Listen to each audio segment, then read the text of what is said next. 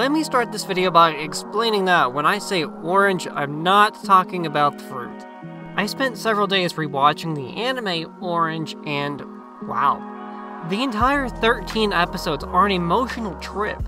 It touches on everything from bullying to regret, and I don't mean regret as in like not getting the guy or girl, I mean regret as in regret of one's own actions. I mentioned this in my Hyouka video, which, by the way, is officially outperforming everything in its first week or two since upload, so thank you all for that. But Orange is an anime that lets you get away from that constant wait-and-see feeling that most anime have these days. There's no "it's the last 3 episodes, so let's finally advance the plot" type of scenario here either. Orange takes you on an emotional journey from episode 1. Once you board the train, there are no stops. It doesn't take long for the anime to reveal what it's about or where the story is headed, leaving little guesswork. Immediately we're introduced to Naho and friends, 10 years in the future, and this is where we learn about the letters in the time capsule they all wrote to their past selves. The goal? Prevent Kakeru from taking his own life. Like I said, there's about as little guesswork in the storyline as there is to making a peanut butter and jelly sandwich. Where the guesswork becomes more like homework is in the plot, however. Now, you might be saying, but aren't those terms the same thing, just a different way of saying the sequence of events in a story? Actually, they're not the same. Think of the plot of a story as the actual contents of the sandwich. It's not so much about how you got there as what's in it. The storyline is like the process of making the sandwich. Also, I do see the 50-some odd of you with upload notifications on. Thanks for being goats. 1,000 subscribers is literally right around the corner now. Like, that is so unbelievable. I didn't say it in my last video, but thank you guys. I've got a lot coming up here very soon, so your support really does mean a lot. No more 6-week breaks. So let's talk about Orange and why this slice of life romance is quite a bit different. I didn't structure my Hyouka video like I have others, but I think we can do that here. The big things to focus on with this anime are its portrayal of guilt and regret, friendship and happiness, and what it means to actually be a friend. There's a lot of humanity involved with this one and understanding one's own emotions and feelings, all while trying to protect those very same emotions and feelings of someone close yet so far. Guilt is one of the biggest drivers of the anime's plot, lending a metaphorical helping hand to the storyline. It is through Kakeru's guilt of losing his mother and the things he said to her that weave this intricate web of, well, I should say delicate, very fragile emotions. Kakeru's guilt is how the plotline connects to the storyline. We have to see his guilt and how it affects him before we can understand everyone else's feelings. When it comes to the storyline, it is the acquisition of guilt in the first place that directly leads to Kakeru's self-doubt, guilt, and even moments of self-pity. Understanding Kakeru's background is important here too, having moved from Tokyo to a small town away from the city. We find out early on that his mother was ill and apparently quite a bit more than Kakeru had realized. After her passing, he feels immense regret for not having been there, and it becomes the main driving force in his decision to take his life in the timeline we see 10 years in the future. We find out towards the end of the anime that his mother only wanted what was best for him, but no matter how badly she wanted to, she could never give him the life she wanted. She didn't want him to get hurt. This all connects back to episode 1 where Naho reads in her letter that she should not invite Kakeru out with her friends and the group simply because his mother would pass away that same day and he wasn't there for her. He texted her he would be going out with some friends and said some things he really probably shouldn't have. That example is on screen. This becomes the fuel for his regret. As much as he hated being confined to school and straight home, he still loved his mother. There is no bond stronger than the bond between parent and child, no matter how crazy things get sometimes. Kakeru took advantage of that, and it was truly just a case of bad luck in this event. But bad luck isn't an excuse for the wrongs we commit when we aren't thinking. This is unfortunately a lesson Kakeru had to learn the hard way. However, it's not just Kakeru's guilt and regret that drive the storyline that feeds the plot. The plot is about what it took to reach the end, how he made it to the end of the story.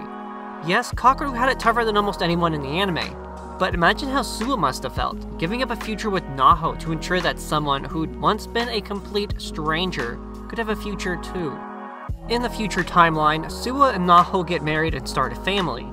In the present timeline with Kakeru, that future does not exist. If you were in Suwa or Naho's shoes, some of you are probably wondering if it would be worth it to give up a happy life to ensure someone else gets to live happily. Think about it this way though, there's no practical way to tell the future. We base our guesses off of observed trends and analyses of past events, rooted in hypotheses or established theories. This isn't something anyone in the group has the power to figure out in this case. We don't know how, if Kakeru's life were saved, and it was, Kakeru would affect the future. This throws what is Orange's biggest flaw in your face like a rotten tomato at a stand-up comedy night in your local bar. We don't get to know how Naho or Suwa or Azu or anyone's life is changed, how their futures are changed. It's all a hypothetical what-ifs that we're left to wonder. Orange has an excellent story, and it's one I'd like to see properly finished in an anime though. Truth be told, I haven't seen Orange Mirai, but it seems to expand upon the scenes we get of future Naho, Suwa, and the rest of the group. It's not anything we don't already know, just reading the synopsis, but it could explain how the letters were sent back to the past from the future, which is also another glaring problem. So, with an understanding of the darker side to the anime, let's talk about friendship and happiness now. Imagine, how would Kakeru's life have been if he'd never met Naho and the others? Would he be just as unhappy with his life once his mother passed, or would he have found a way to carry on? It's super important to understand that much of Kakeru's anguish was because he didn't get the chance to properly say goodbye to his mother. Naho ignored the letter's warning not to invite him out that first day he transferred from Tokyo. This is under the guise of being friends, and that's fine. It's not like it's some kind of gimmick or that Naho and friends never believed a word he said. They all cared about him, deeply. He was a complete stranger to them, and they went out of their way to not only be his friend and a shoulder he could cry on, but to save him at the end of episode 13. When Suwa speaks up and confronts Kakeru about what he's feeling, explaining that they're friends and he can confide in them, he admits he wants to die. He is truly suffering something immeasurable. However, it's because Suwa always pushed him to open up, especially at such an important time, that he proved his friendship, ensuring that Kakeru would have a future. Friends are people you can rely on, but having friends doesn't automatically mean happiness. I've fought with my friends before and we've had our differences, but I know when I've crossed the line and when they need help, someone to talk to. Look, we all go through the motions at times. We're human after all. Let Kakeru be a good example of that. His grief pours from him like a fountain. It exudes from every fiber of his being, but at the same time, so does hope, radiance, and happiness. He can laugh, cry, smile, and get angry at times, but that doesn't make him any less human than you or me. In fact, it's precisely because he goes through this roller coaster ride of emotions that makes him human. When he discovers his mother's cell phone that night at his grandmother's house, there are undeleted draft messages from the day she passed. She wanted her son to be happy, but trying to keep him from joining clubs and participating in things he enjoyed was the wrong way to display her love for him, even if she did want him to get hurt. She was happy when her son was happy, and these drafts prove it. But they're also a sad reminder that life is short, fragile, and that bubble could pop at any moment. Now, the reason I mentioned Suwa specifically is because I want you to know he had to knowingly sacrifice a future with the girl he loved in order to save Kakeru, and he knew Naho liked Kakeru. Words at face value are just that. Words. Suwa's words, however, hit a deeper meaning. It was plain to see that he liked Naho.